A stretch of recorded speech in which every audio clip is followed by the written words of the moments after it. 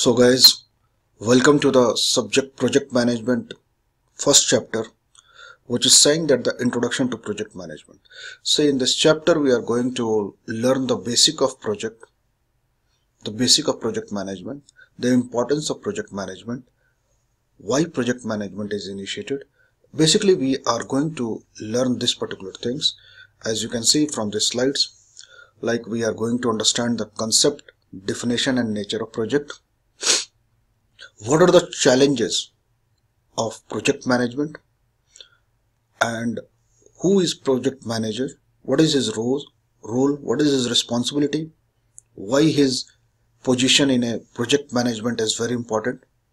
Then further we will move to the importance of project management in a general way or in a specific way of the business. Means we will talk about the generally why project management has been started or why project management is important for any purpose. Then we will move to the specific importance of project management. Then we are going to understand the project management process group. Means what are the different process through which project has to be gone through. Then finally we will wind up this chapter with the help of triple constraint of project management. So let us begin with the very basic things, which is called as project, the meaning of project, the definition of project. As you can see in the slides, there are 4 different definition of project. But before coming to the slides, let me tell you one basic things about the project. Whenever the name project comes to your mind, you should have the very clear picture that every project has the starting point and the ending point. Every project has certain purpose. Every project is temporary in nature. Whatever I am talking about, these are the nature of any project. Whether the project is very simple, like you are going to organize a party with your friends, that is also a project. Or a project can be very complex, like a scientist, ISRO scientist or NASA scientist is going to launch a satellite in the space. So project, now if I am going to define project in a simple way, I can say that a project is a group of activities which is temporary in nature, having a starting point and the end point, and have a certain purpose. A project must be finished or must be stopped. Either it will be successful if we achieve its objective, or it can be a failure if it is not able to achieve its objective. So by keeping this in our mind, we can define project like this. Like if I am saying that with the help of your slides, like a simple or complex, non-routine. Why it is saying non-routine is because it's not a daily activities. We are doing a business, like if the business is related with the education, teaching, related with the teaching like research, like all these things are the routine tasks. But if I am saying that we are going to organize a seminar, it's a project. It's a non-routine task. It's not a daily activities. One-time efforts, limited by time, means it has to be started, it has to be finished. It may be with the 1 month for the purpose, or 2 months like that, budget. So these all things has to be there for the project. If you see the second point, it is more clear that a project is a temporary endeavor employed to create a unique product, service or a result. Project can be of any size or duration, very small or can be very big in size, duration for a 1 day also, can be for the 20 years also. Therefore, project may be defined as the mean of moving from a problem to a solution via a series of planned activities. So let me define again in a very simple way that a project can be defined as a group of activities having a starting point and end point, moving from a problem to a solution. Project can be as simple as planning a party or as complex as launching a satellite. So this is the basic definition of the project. Then what is project management? As you know, since first semester of your management, whether you are learning a BBA or MBA, we all know what as management is. You see, if somebody asks you what the management basically is, you can define management in two terms. Whether you are saying that the management is all about planning, organizing, leading, controlling in such a way that we can get the desired result or effective and efficient result. Or I can say in a very simple way that management is all about effectively manage your resources. Okay, what are the four major resources? We all know that the land, labor, capital and enterprise is the four major resources. So by keeping this thing in your mind, how we can define project management? We can say project management is all about how you manage your project in such a way that you can get the desired result with your limited resources or whatever the available resources you have. So if you see here, project management is the planning and control of event that together comprises. The project management aims to ensure that the effective use of resources and delivery of the project objective on time within cost constraint. As I told you, management is all about managing your resources. Why? Because resources are limited. So like the very basic things, everybody has a 24 hour. That time is limited for everyone. But somebody is successful by utilizing that time very effectively. Somebody is not very much successful because he is not using his time effectively and efficiently.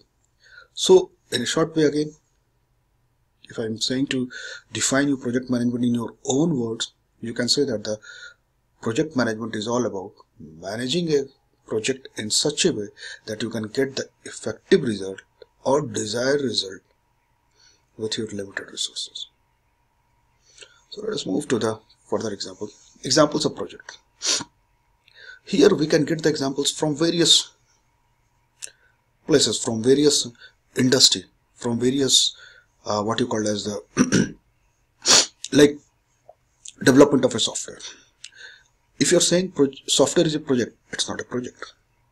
Development of a project means we have the planning for a software, we have initiated the resources, we have arranged the people, we are doing the activities for that one. So these all things comprises from the planning to the closing is called as a activities of the project. So development of a software is a project, a major enhancement to the software. You are changing, you are upgrading, you are updating, filming a motion picture, developing a film, even when we are planning for making a movie. So making a movie is a project. You have started a project in the month of January and you have completed in the month of December. You have developed all these things. So building a new office, designing a new product or services, even changing into a product. Like Samsung has upgraded from the S1 to S2, S3, S4, now it is S10. So this is all about the changing in the product. Creating an advertising campaign. So these are all things.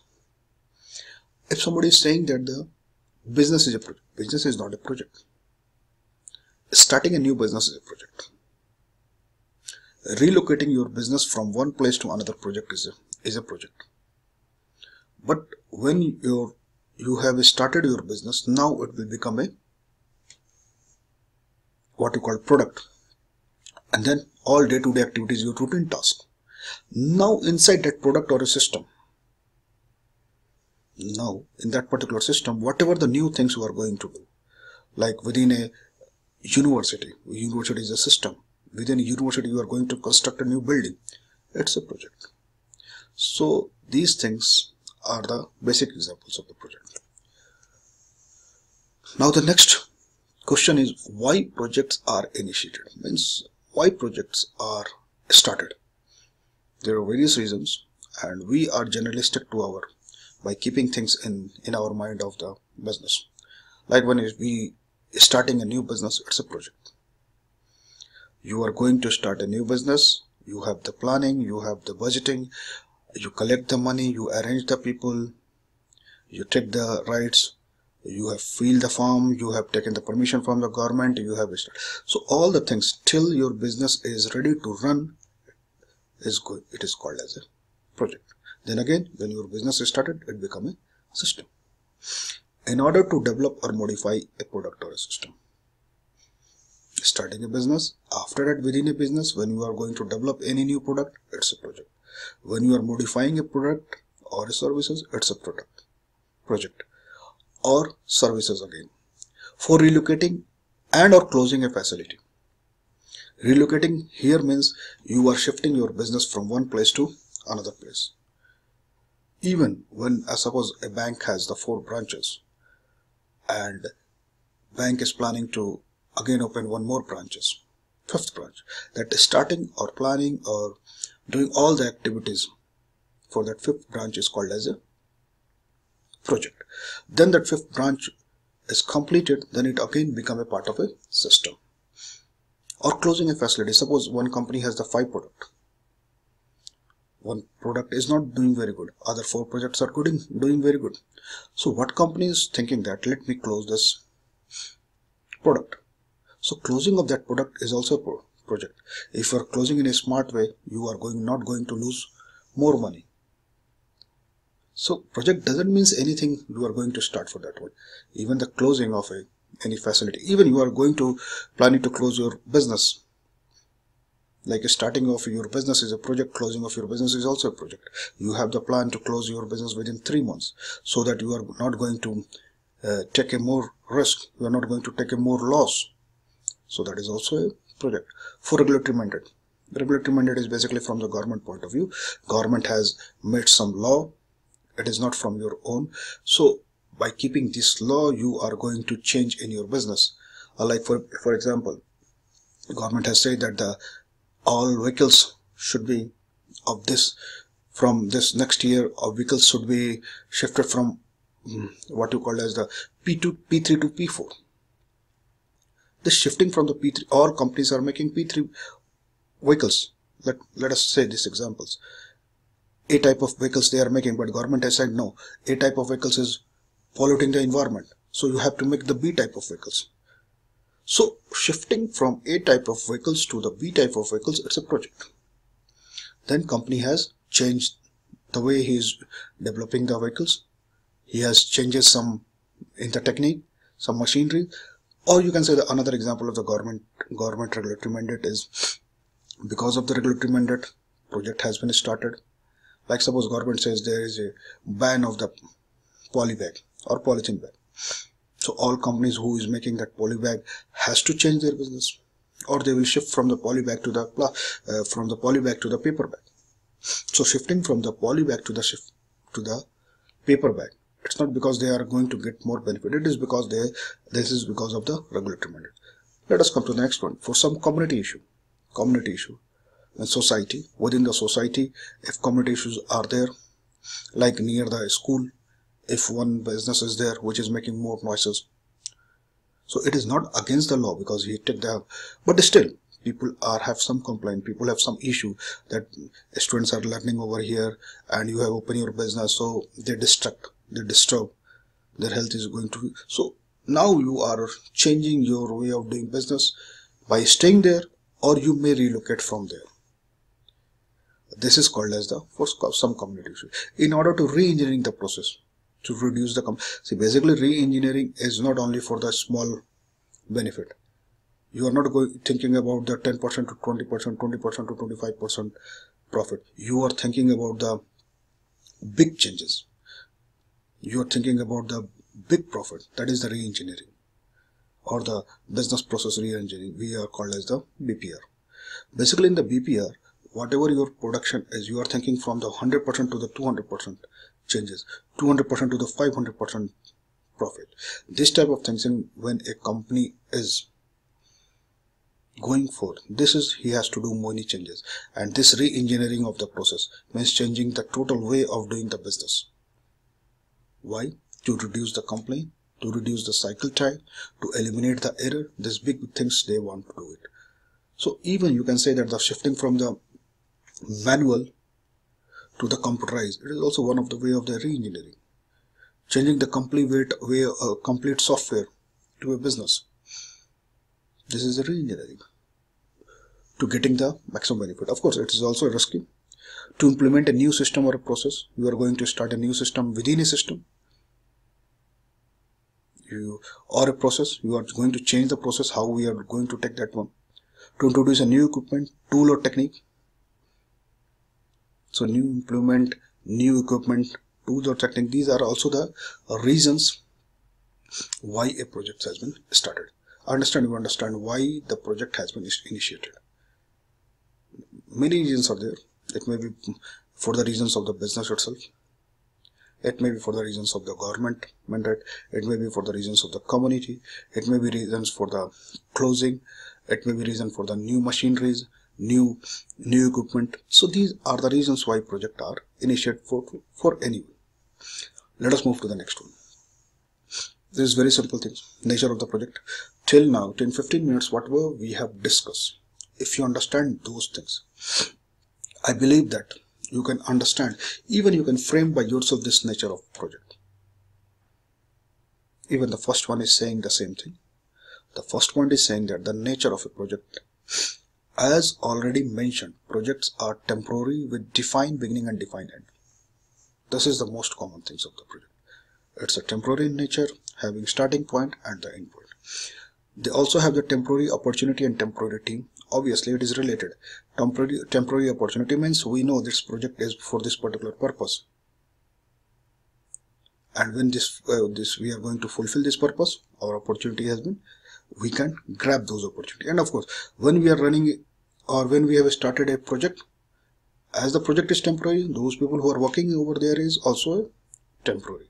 So project has a temporary team. For example, in my business, 200 people are working. In a 50-50 from the different 50 people are there in marketing, 50 people are there in finance team, 50 people are there in IT, 50 people are there in operation, or for 20-25 people are there in human resource. Now we are going to start a new project. We require 20 people. So we may take few people or 2 or 5 people from the East department for running this project. When this project has been completed, again this people has been shifted to their original place. That's why this project is known as a temporary project. Projects are terminated when the objectives are achieved, or conversely, if objective cannot be met. The same thing. See, anyhow we have to close the project. If it is successful, we achieve our objective. If it is not successful, we may give some extension. Like suppose we have planned to complete our project in 12 months. And we see that almost 90% of the project has been completed. If we give 2 more months, we are going to achieve our target. So we give some extension, that is okay. But if we think that this project has not been completed because of the various reasons, and we are not able to finish even after 6 months, because the objectives are not clear to many of the people, so let us stop over here. So this project has been finished but unsuccessful or failure. This is the basic meaning. Most of the project last for several years. However, they have a finite duration. The same thing. Even project is going for the 20 years. But still, that project has to be finished. Finite duration. Like country is saying that within 20 years we are going to be polio free country. So it's a project is for the 20 years.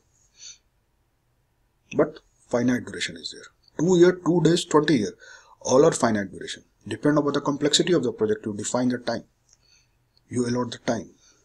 They involve multiple resources and they require close coordination. Multiple resources. Human resources are there, like a project manager, his team, superintendent, actual worker. Non-human resources, machineries are there, money are there, techniques, software, these all things are there, and they require close coordination. Of course, one person or superintendent has to be correlation with the manager, then who is going to be report to whom, who is going to be give the order to whom, who is working on which type of machine. So close coordination is there with it. They are composed of interdependent activities. Interdependent activities means sometimes we cannot start all the activities together. Like suppose activities B is going to be start after completion of activities A. C cannot be start until unless we can complete the A and B. D can be the independent activities, but it is also depend upon the E. E cannot be start. So various activities are depend upon other various activities. This is the basic meaning of that one. Has a specific time, cost and performance requirement. Of course, we have to fix our time that we can going to achieve, or we are going to finish this project within this time frame with the help of this much of money, and this type of requirement is there. So these are the nature of project. If you understand the definition of a project, or if you understand the nature of the project, you can easily define the project. So till now we have seen that what the project is, what is project management, what are the reasons or why project has been started, what are the reasons behind the starting a project. Then we have moved to the nature of the project. Let us see the next one. Next one is saying about the challenges of project management. You know, every business, everything which has the opportunity, challenges is always there with them. We have seen because of the resources. In the resources, we have the resources regarding the human resource. And human resource is known as the biggest asset for any company if they manage well. Like if you see the first one, must induce the right people at the right time to address the right issue and make the right decision. When we are going to start a project, we should have the clear idea which person is going to do which type of task. Who is my project manager? Who is his subordinate or subordinates? Who are the supervisor? Who is reporting to him? Because these things are like let me tell you one basic example of the right people at the right time for the right purpose. Suppose our project is more or less related with the software. We are going to develop a new software.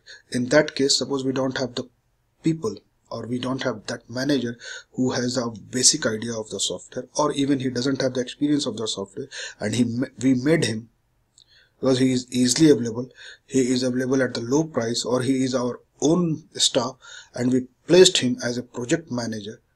This is not a right decision, because it is not the right people for the right project at the right time. So even we have to find out the person from the outside, we can have to take there. That is the basic meaning. Again, the project management lives in the world of conflict. The management has to compete with functional department for resource. Of course, see, people are working together, but sometimes the conflict is there. Conflict is what? The conflict is not always bad. If we manage the conflict, it is giving us the right result. If we are not able to manage the conflict, we are going into a negative result. So what the conflict is all about? Conflict is all about when a person or a group or a company is not agree with the idea of another person or a group or a company. This is all about the conflict. So you are not agree with my ideas, so we have the conflict. We have to sit together, we have to resolve this conflict by any way. Whether I will convince you my idea is better, or you have convinced me that your idea is better. So this is the one of the challenges. Conflict is there, because until unless we resolve the conflict, it will be a challenge for us to moving further in a project. In every project, client wants changes, and the parent's organization aim at the maximization of profit. This is again another challenge. See, two companies are there. One is the parent company who is developing a project. Another is a client. It's also a company. Client can be a government, client can be a private party, client can be a international party. So client always want maximum benefit. Parents always wants maximum. Parent organization always want maximum benefit. Maximum benefit in what sense? Client wants the best project at the low cost. The organization which is developing the project, what he want? He want the maximum profit at the low cost. Maximum profit, or whatever the project he has to offer it. He want to give the best product, but he also want the maximum. So this is also the one type of conflict. And sometimes what happens, clients wants changes. You are developing a project, after few months, after few days, client say, no, let us make some changes in this one. This is also one challenge, how we can cope up with that. Responding to the deadline and changes. So we have targeted for 6 months to complete this project. Because of the some things, if we are not able to finish this one within 6 months, from 7 months, when we are planning to take the benefit from this project, we are into the loss of that one. So responding to the deadline. Sometimes it's a challenge. You have to move very fast if you are not planned well. And sometimes some changes are coming from a client side, from the other competitive sides. So you have to make the changes also, and you have to also finish on time. So these are the challenges, and every projects are facing this type of challenges, like deadline issue, like the sometimes change in the management, change in the demand of the customer, change in the resources, strike. These type of challenges are there. And also sometimes unavailability of the appropriate resources. Like you see here, the major constraint of the completion of the projects are time, resources, ability, and need to achieve the required standard of the performance. Sometimes whatever the resources we require, we got it, we do it on that one. Sometimes because of the various reasons, because of the not the enough money with the organization, we face the problem. Sometimes resources are not coming on time, we face the problem. So these are some challenges, and every project is there. There is very common challenges, and those companies who are making a successful project, they are easily able to manage these challenges. Now the most important person of any project, we are going to talk about him, the project manager. Who is he? What is his responsibility? And why we are saying that he is the most important person of any project? First, remember one thing. Project is not a one person job.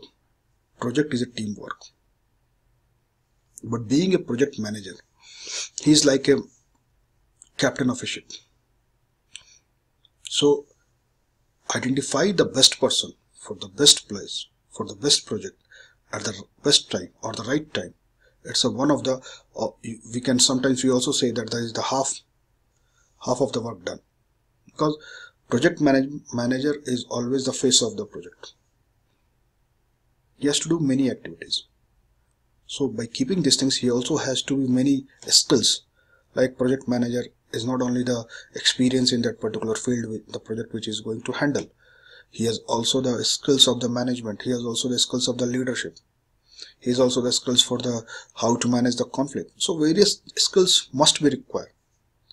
Like here we are talking about the responsibility of the project manager. There are various responsibilities, like managing his team, organizing the team, giving the duties to them.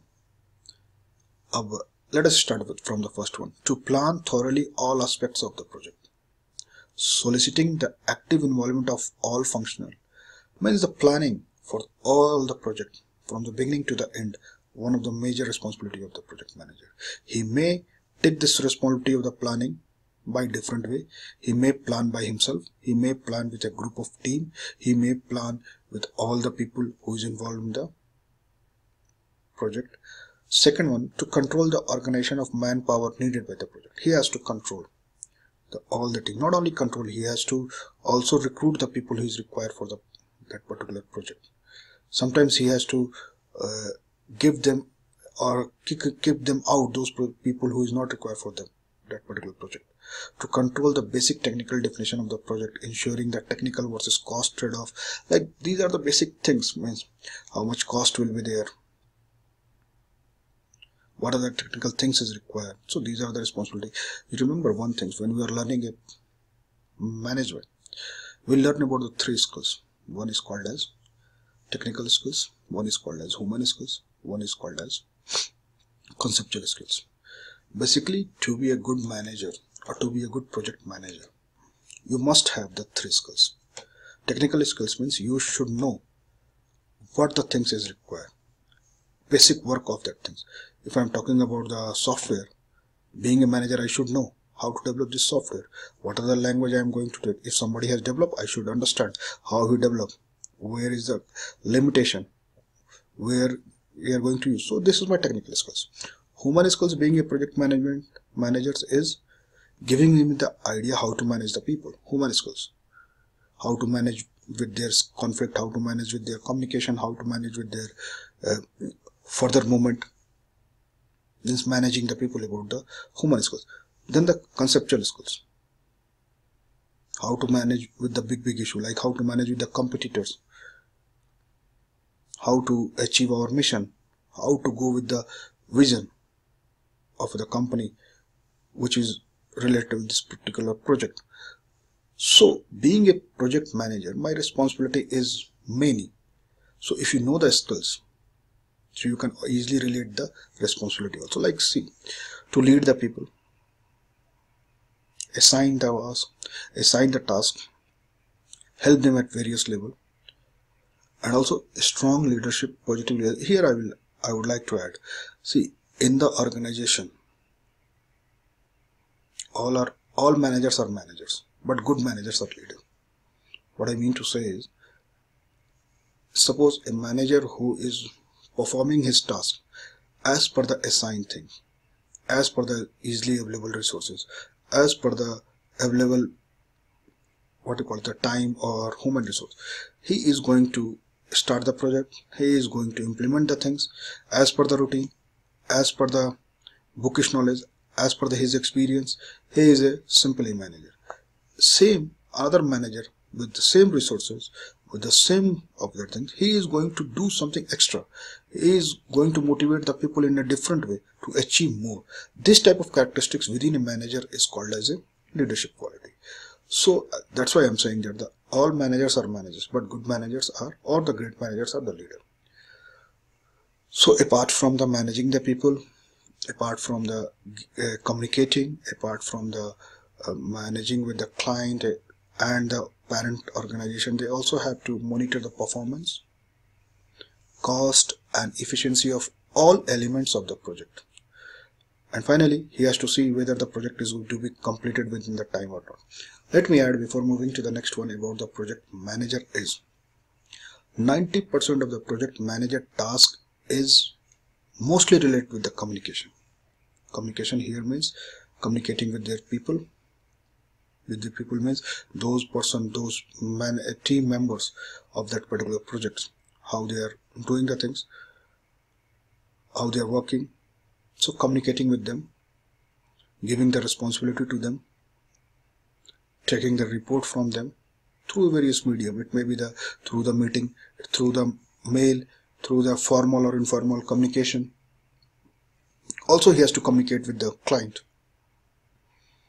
If there is any changes, how he will manage.